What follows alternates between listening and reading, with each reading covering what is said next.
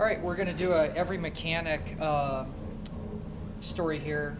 And it's really a story, and how we really learn things is from other people's mistakes and other people's successes or whatnot. So we've been doing a lot, and you're just going to see a video coming up pretty soon that talks about the procedures we want to do every day and duplicate.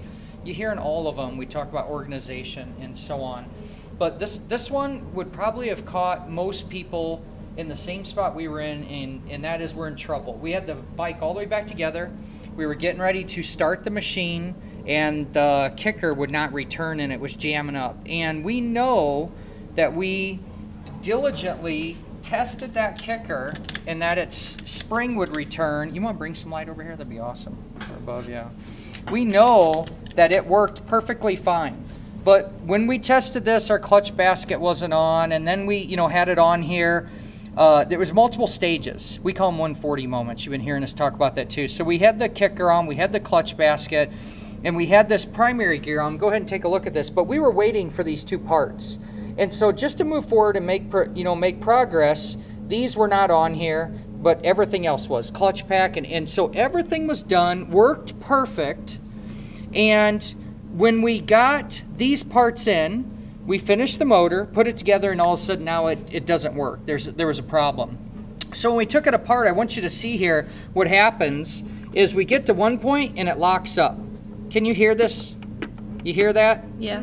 Okay, I go the other way, and I'll find a point, and it locks up. And this spring was acting goofy, and when you don't have the outer cover on here and it doesn't have its support, that can be kind of deceiving anyway. But right now I'm like, it's like I'm caught or jammed or stuck or something. So we've had this off a few times. So we removed everything off the crankshaft, isolated it to make sure the crank turned fine. It was good. We checked the transmission on independently. It was fine, no problems. Both shafts on here, no problem. And this was jamming up and binding on us. We found a little chunk of crap in here, and like I said before, though, this needs to be supported on its bearing to fully operate where there's no issues. But it was acting just like we did before. Upon that, you do the next thing and you start to realize, well, maybe there's something going on here. When we flip this over, all of a sudden, get a flashlight on there, you can actually see there was a chunk of aluminum wedged in one of the gear teeth. And that makes sense why it would go 360 in 1 degree, lock up, turn it the other way, 360 degrees, and it would lock up there. Well, here's where the problem starts to get to be about the mechanic, about the technician. We're all gonna have stuff happen, but I'm gonna go ahead and I'm gonna take this chunk out. And what I'm trying not to do is clean it. I don't want to ruin any evidence. And when I say clean it, I'm wiping it off, but I don't want to use carb cleaners or anything else at this point if I don't have to. So what we noticed is it looks like a tooth.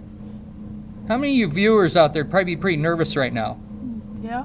Because when we think of teeth, we think of gears, transmissions, water pumps, a lot of things. But what we know is it's aluminum. And we just sat here and stared at this like, where would this come from? And then since we're a training institution, we started thinking it could have came off another bench, it could have came off a tool. And here's where it was greatness from the student and any other technician. The person that worked on it had to go back and thoroughly think about everything they touched, every tool they used, everything they did. And what she remembered right away was the blue. That blue anodizing is what really gave us a clue. It looked like a marker to us. And what remember is we have this tool, the Motion Pro gear jammer. It's a great tool, but we could see here, there's our missing chunk. Okay, now here's what, there's good and bad about this. We found the problem. Let me show you how this is actually just installed real quick. We've done it in other videos, but what's happening here, kind of to make sense of what we were working with, is this tool gets jammed in here. You can see here how we install this in between a couple of sets of teeth, and that allows us to torque this fastener down by jamming these two together. Well, let's take a look at this tool and understand this. This little magnet helps hold it on the steel, but it's aluminum. That's a soft metal, and it's gonna break or it's gonna be abused over time, especially with as many technicians are using this here at the training school. It just obviously is time for a new one. This thing has seen its day. Another thing that we really like to use here are pennies, soft copper like this. And you could see here, here's one that was sandwiched in between the gears. Okay, that's a nice tool to have. This Motion Pro is really inexpensive. What's really nice about it is the magnet and the little storage capability. But here's where, let's let you hand that back. Here's where we failed, and I hate to use that word, but there's really not much else to use it. Where we failed as a technician was we used a tool, and then what we did is we went like this. And so what this whole video is honestly going to be about is every mechanic should know, because my student knew that this part was good, they cleaned it, they inspected it, they knew everything was good, they put it in place. It wouldn't make any sense to have to look at all the teeth of this again because it's been done, it's checked off the checklist.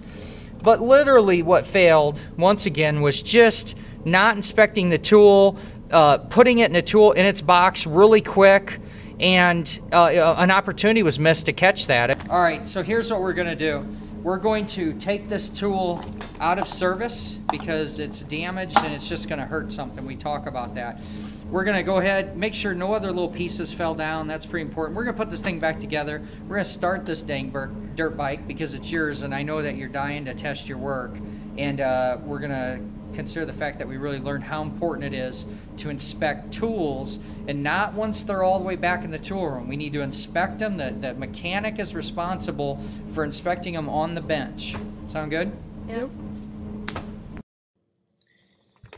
Hey guys and gals. Hey, in summary on this, what I want to talk about is just the technician's responsibility to really consider it a skill set to be able to have the willingness and desire to inspect these shared tools before you use them and after. You know, many times people come up and they say, oh, the tool's broke, or oh, you know, I didn't know, or it was already damaged, or this or that, or whatnot. And realistically, if you were checking the tool before you used it, you're probably a lot less likely that you would hurt yourself or hurt the piece of equipment because of just taking that step. You know, here at the college, we have this tool sign-out sheet, and it doesn't work that great. You know, even though it's an attempt to try and be diligent about these tools, the problem that we have here is that you don't know what you don't know. And so a lot of you technicians are putting tools back that you have very little experience with the assumption that you haven't hurt the tool. And what I really need you to think about is to take that tool and take it to a mentor or take it to a seasoned mechanic. And within your shop, you're going to have that, you know, and here at the school, take it to your instructor and say, listen, I'm done using this tool. I don't have a lot of experience with it. Make sure all the parts are there, something wasn't left out. Or the fact of just looking at the tool to know it wasn't damaged. I don't know how many times I've opened like a compression tester and saw the threads were all banged up because too long an end was used and it hit the valves. Well, what's going on with those valves now? They've hit that tool. And it could be that they damaged the valve itself. It could be that you used electrical tester and the leads sat across the hot exhaust and melted, or different things. You just don't know what you don't know. So I really recommend, you know, until you got, you know, years of experience using different tools, to make sure and have that looked at. You know, have an accountability partner on that. In the end, all we're trying to do is not hurt the bike or hurt ourselves. In this particular example, I had a lot of lost time. No personal injury, obviously, but just a lot of lost time of everything, you know, put back on, antifreeze filled up, oil filled up, and then just have to drain it all back down. And what really sucks is that you get that knot in your stomach. You're like, oh no, what did I do? And the next thing you see happen is the technician really loses their confidence. Anytime you got to start pulling something back apart, the chances of making more mistakes is really likely. I mean, ask any seasoned shop out there how many times where they saw a mechanic go to fix one mistake and then made 3 more in the process out of being nervous, hot, frustrated, things like that. So think about it. Do these steps, and I think you'll find some success that you won't have to, you know, as often maybe have these delays. So keep on running.